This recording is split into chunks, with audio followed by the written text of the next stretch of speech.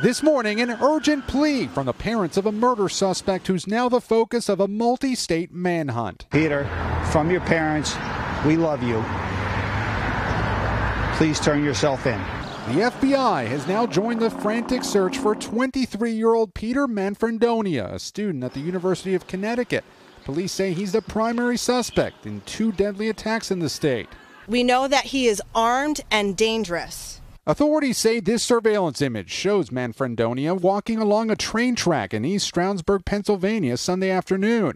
Manfredonia grew up in Newtown, Connecticut, where the Sandy Hook Elementary School massacre took place in 2012. His family says he struggled with mental health issues. If anybody has any information or if they see this individual, please do not approach him and call 911. The manhunt for Manfredonia began Friday in Willington, Connecticut. Police allege she attacked 2 men there with an edged weapon, killing 62-year-old Theodore Demers. He loved his family more than anything else. Nearby on Sunday morning, another man said Manfredonia held him captive before fleeing with several guns, a truck, and some food, according to police. They have to get him. They have to catch him.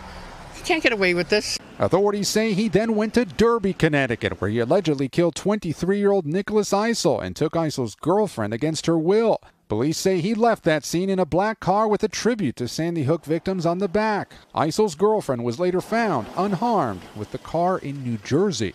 Peter, if you're listening, you are loved.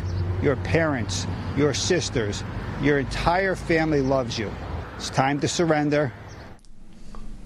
Police in Connecticut say that because the suspect has strong ties to Newtown, residents there should be vigilant.